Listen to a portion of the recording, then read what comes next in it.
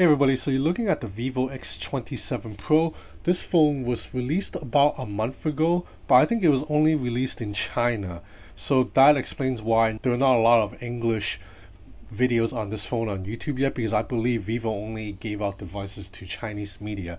So I was able to source the phone, even though I'm usually not a fan of Chinese ROMs, but I figured I might as well do a video and put this phone to the test for my YouTube audience. So I think it's a good thing that Vivo did not release this phone internationally, because this is very similar to the Vivo V15 Pro that I tested 2 months ago. In fact, I'm just going to go over the differences really quick because there are not that many. So the first major difference is the X27 Pro's display is a little bit larger, 6.7 inch compared to the 6.4 inch of the Vivo V15 Pro, and this display has an elongated aspect ratio. It's even longer than the usual 19.5 by 9 that we've seen on other phones already. So I know this because I've put the X27 Pro side by side with other phones such as the Galaxy S10 Plus and here the Huawei P30 Pro, and even though the Vivo X27 Pro has a larger display, they're about the same width in terms of left to right. So you see right here, the P30 Pro is a little bit thinner. That's because it has curved screens. Otherwise, if you put the two screens side by side, they're about the same. So this is definitely something like probably 20 or 20.5 by 9 aspect ratio. So that makes the phone a little bit easier to grip. There's also a one-hand mode that's kind of tricky to trigger, but I did manage to get it right away. So the other difference is the X27 Pro has a 4,000 mAh battery. The V15 Pro only has a 3,700 mAh. But the extra 300 probably won't matter much because the V15 Pro already had excellent battery life. Now also, the X27 Pro has a slightly better processor. This phone runs on Snapdragon 710. So you see the Geekbench scores right here. So Snapdragon 710 on the X27 Pro, whereas the V15 Pro is on the Snapdragon 675. And that's kind of where most of the similarities end. There's still a couple of differences here and there. So this phone has a triple camera setup very similar to the V15 Pro, but the wide angle lens here on X27 Pro, it's a 13 megapixel shooter. On the V15 Pro, if you remember, it's an 8 megapixel. So this is more pixel dense. You'll be able to get a wide angle shot. It's a little bit more crisp and you can zoom in, crop in a little bit more. Otherwise, exactly the same main camera. This is a 48 megapixel sensor with an f1.8 aperture. And the depth sensor is slightly different, but it really doesn't matter. I mean, these depth sensors are kind of gimmicks. Neither this phone nor the V15 Pro can really take bokeh images that well. And then finally, the last major difference is that the X27 Pro has a glass body, whereas the V15 Pro has that kind of plasticky body that felt a little bit cheap. Oh, and charging. The X27 Pro charges via USB-C, finally. The V15 Pro was on micro USB. Boo. So other than that, that's about it. Like day-to-day performance are very similar. And as you already guessed, and you could probably tell if you follow smartphone news, this phone has a pop-up camera. Now obviously this is a different pop-up camera module. It's wide and there's a little light that pops up. It's kind of flashy, but I don't think it does anything. It's very gimmicky. But I do find that this pop-up camera is really fast. I tested this side by side next to another phone I'm testing right now with a pop-up camera that I can't reveal yet, and I can say the X27 Pro's pop-up camera, it's coming up a little bit faster. You can actually change the different colors. So you can go into settings and right here they'll let you change the different colors of the pop-up light. So again, very gimmicky. I don't really see what this does other than it looks cool. Oh yeah, 32 megapixel selfie camera too, just like on the V15 Pro. So like I said, very similar. This phone also has an in-display fingerprint reader and it's very fast. So this fingerprint sensor is developed by Goodix, Goodix. They are a Chinese company based in Shenzhen that develop in-display fingerprint readers, and I think their version is the best. It's better than what Samsung is using on the S10 Plus and what the Samsung A70 is using too. That's also an optical sensor, but it's a different company. So this is an optical sensor, and I know MKBHD always complains about optical sensors being, I don't know, he says he doesn't like the light shining in on his finger. I don't know why. I don't really see a problem with it. This is definitely way better than the Galaxy S10 fingerprint sensor. It's so fast, so accurate. So overall, despite the large screen, this phone fits in the hand pretty nicely. Overall hardware is okay. Like I said, I'm not a big fan of Oppo and Vivo's thing they do where the screen kind of has a sharp edge right here. I believe they managed to fix it for the OnePlus 7 Pro though. I'm getting my hands on that soon. I'm really excited. But back to this phone, there's still the sharp edge here. This is a complete nitpick on my part, but hey, I'm gonna nitpick the hell on my phones. So in terms of buttons, you have a power button on the right side and volume rockers above it, and they're both pretty clicky, pretty tactile, pretty responsive. On the left side, you have a physical AI button. So now this is the China model of the phone. So this button will trigger Jovi, which is Vivo's AI assistant. If this phone were to be released internationally, I assume this will launch Google Assistant. Up top, you have a headphone jack. That's awesome, and the packaging comes with an earphone too. That's because Vivo started out as a music company. They made MP3 players, so they still wanna not give up on the audiophile aspect. On the bottom, you have a single bottom fine speaker grill, a dual SIM tray slot that also supports SD cards, and a USB-C port. So now in terms of performance, the Snapdragon 710 here performs very similarly to the 675 from the other phone that I tested. Day-to-day performance, you're not going to notice any issues at all. Playing games, I played Mortal Kombat and Asphalt 9. Both games ran very smoothly with no frame rate problems, and the phone did not heat up. There's 8 gigs of RAM in this phone, I forgot to mention.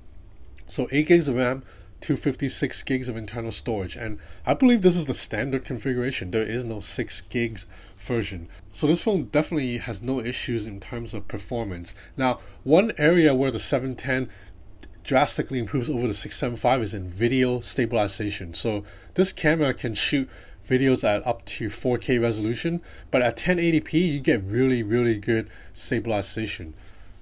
So you see, this is completely EIS, but this is the Snapdragon 710 and Vivo's algorithm at play here, because the Vivo V15 Pro videos were jerky as hell. So I guess that's the difference between a 710 chipset and a 675. We'll check out one more video. Yeah, I'm impressed with this. This is 1080p resolution.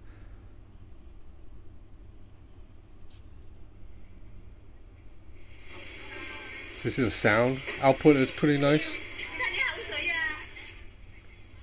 This is smooth.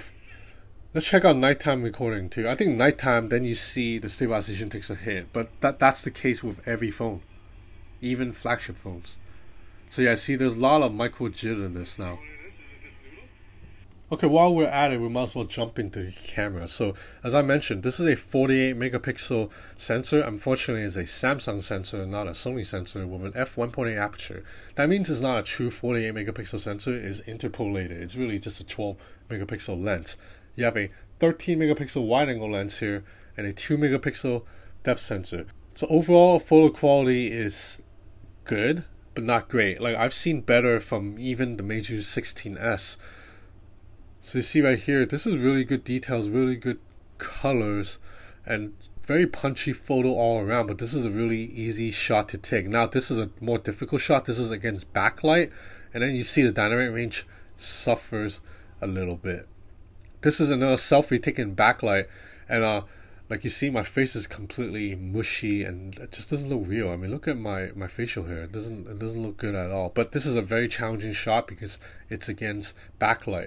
Now when it's a normal lighting situation, then this selfie turns out a little bit better. So you see, this is a standard shot. This is 12 megapixel. I wouldn't suggest shooting in 48 megapixel with this camera because it's a fake 48 megapixel anyway. Now you can go to wide angle shot. You just get a lot more into the frame. And I think the distortion is it's okay. It's a lot better than the Galaxy S10. There's not too much major distortion. The field of vision right here is, I'd say, about 107 degrees. So you see, this night shot is pretty nice. But this one, I had to tweak exposure setting by tapping on the viewfinder and tweaking the settings myself. And now this is wide angle. And when you shoot in wide angle, same thing. You're going to lose a little bit of details in the middle. Like, this is a little bit blurry. Exposure is off. So you're going to have to do tweaks yourself. Now this is another wide angle shot, but I tweaked the settings, and now you see this looks pretty clean. But if you go really far in, you still see a little bit of soft details right here, like a lack of clarity. Now bokeh images, there's a dedicated depth sensor, so you can, when you're shooting bokeh, you can actually tweak the aperture to adjust the depth of field blur. But unfortunately, I just think ultimately the edge detection is not that good. So you see right here, I took 4 images. only one came out nice. Like this one, you see, it blurred the top of the ice cream. That's not what I was going for. Right here, it messed up the top of the ice cream again. Finally, this one turned out pretty nice. Edge detection on this one is on point, and the depth of field blur around the other ice cream, my girlfriend, looks pretty nice. So this is a good shot out of like 3. So it's a 33% shooting percentage. So not too great. Now, this is another nice shot that I had to tweak exposure. And once I did, this is a very nice image. Very well balanced. None of the lights are overexposed. And colors are very punchy without being fake. And shutter speed is relatively okay too. If I shoot this same shot with a Samsung Galaxy S10, I think these people will look a little bit more blurry because the Galaxy S10 slows down shutter speed so much. So now in terms of really low light performance, so I took this shot inside my dark bedroom. See, it's really dark, but then there's a night mode in this phone, and once I turn on night mode, you get a really respectable shot. Now this shot, it's actually better than the same shot I took with the iPhone XS. So this phone, it's a mid-tier device from Vivo. It actually beats the iPhone XS in really low light performance, but of course is no match for the Huawei P30 Pro, which is the low light king right now. I do think at $550 US, I wish performance were a little better. I think I can get better performance out of the $450 Meizu 16S and a OnePlus 6T right now, which is probably around the same price. So now let's go over software really quick. So Vivo's software is called Fun Touch, and it's really weird. So basically, when you swipe down from the notification shade, you see there are no shortcut toggles right here. Instead, shortcut toggles are in this swipe up menu. And you see, this is a new aesthetic that Vivo went for. Before, when you swipe up, it only filled up the lower third of the screen. Now it fills up the entire screen. Now this looks even more like a rip-off of the iPhone's control center. So you see, you swipe up and then you are able to change your brightness and all of that, and then you have shortcut toggles right here, and your frequently used apps, and then immediately you can open a WeChat Weibo. This is a Chinese phone, so these are apps that Chinese people use a lot. So I guess it's very useful to have everything on one swipe up menu. But with that said, Vivo's software actually does bring some useful shortcuts and gestures. For example, you can double tap on the screen to lock the phone, double tap on the screen to turn on. I really like that. I don't like needing to reach for the power button every time. And this swipe up menu, as I mentioned, is quite useful. And then you have this really useful shortcut that allows you to record screen and grab a long screenshot, all that. And I believe you can use three finger screenshots too. Yeah, right there. So pretty useful. There's a lot of shortcuts for you to do. And also there's some fun features for Chinese users. So for example, when you go into a web page and then you long press on a word, this Jovi, which is Vivo's assistant, will pop up and actually you want to translate. And you see it just translated this paragraph into English. So unfortunately, you can't use this in Chrome. This only works when you use Vivo's own stock web browser, which is not that useful. But if you live in China, you probably don't mind. If you live in China, you probably want to use Vivo's apps because you can't use Google Apps that well anyway. So I guess this is very useful for Chinese users. But for us, I guess it's more of a gimmick. Okay, so you know what we gotta do? Time for a video speaker test. So there's a single bottom fine speaker at the bottom. So it's 50% volume right now. We'll go up to max volume.